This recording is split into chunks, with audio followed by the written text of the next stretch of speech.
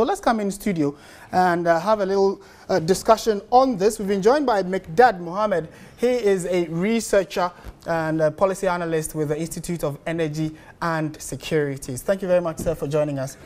To start with, it looks as if almost every key stakeholder or key voice in this discussion is not surprised that we've come to this position. But from the position of the IES, do you think that heads must roll or some stringent action must be taken following this unfortunate development? Well, first and foremost, thank you very much for having me. We actually saw this coming. Oh, you did? It was just a matter of time because you didn't want to jump the gun before the facts came clear. Before the takeover by PDS, there were some conditions they were supposed to have met, and these conditions were put together by MIDA, which was supervising the transaction.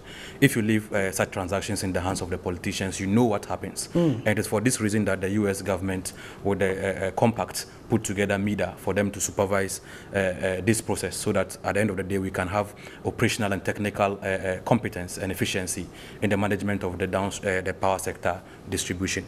So with the conditions, PDS not meeting the conditions, they had an agreement of a sort, which was against the lease and assignment agreement they signed on 13 July 2018.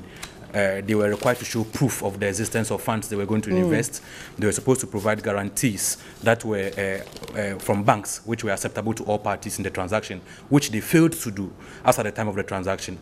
They were even given an extra month from February 2019 to March for them to do something. They still could not do that, but they went ahead and... So with all these red flags, why did we then go ahead? I mean, from the expert position or the position of an institution like yours, why did you think, from your position, why do you think government went ahead to give the final approval? Well, it is these actions, these particular moves that reinforced our conviction that there were some unseen hands behind the scenes who were willing to bend the rules to favor PDS for whatever reason. That's one of the reasons that people thought, no, you can't be bending the rules this way. We had about 47 conditions precedent. PDS met about 21 of them, about 26 were not met. And then the Ministry of Finance and the Ministry of Energy is on record. And they could come out and state if this is not true.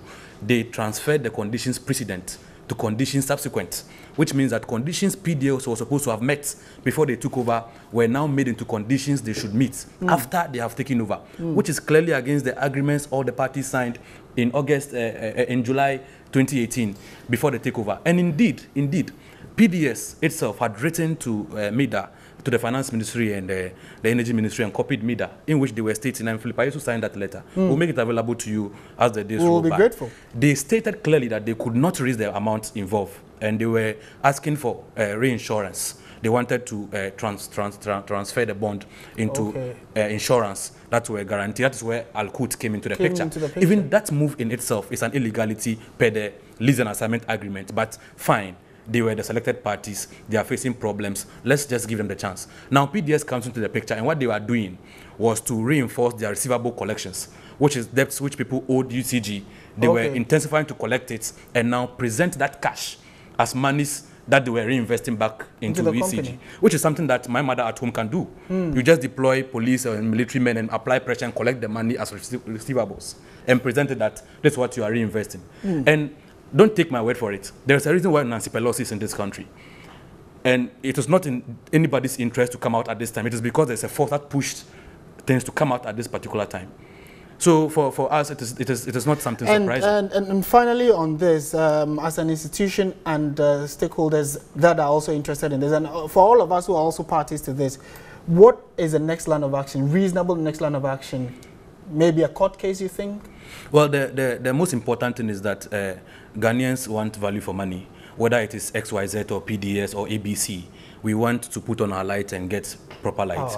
We want to have efficiency and proper distribution in the power sector. So I know that as at now there's a lot of meetings going on. Some people are even meeting think tank people to try and skew the discussion in some way. The most important thing we must let the people of Ghana know is that something has gone wrong, and that wrong must be clearly stated. We must not treat this one like a Mary, where we scapegoated the former energy minister without looking down and seeing the people who gave him the advice on a Mary. There were people who were supposed to have done due diligence. We have two basic due diligence here.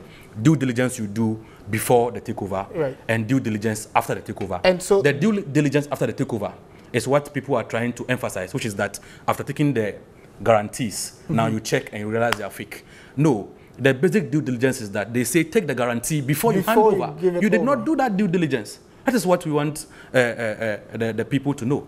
What happens to the other shareholder, which is Morocco? They had gone through the right process. They're documenting. They are basically the people PDS is in for. Okay. Yes.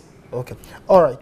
Certainly the discussion is still ongoing, and subsequent bulletins and coming days we'll try to break it down further so we can all get a better appreciation of this issue. But thank you very much for making time to speak with us. We've been having a chat with a policy analyst and also a researcher with IES, Mekdad Mohammed, and helping us put into perspective this issue.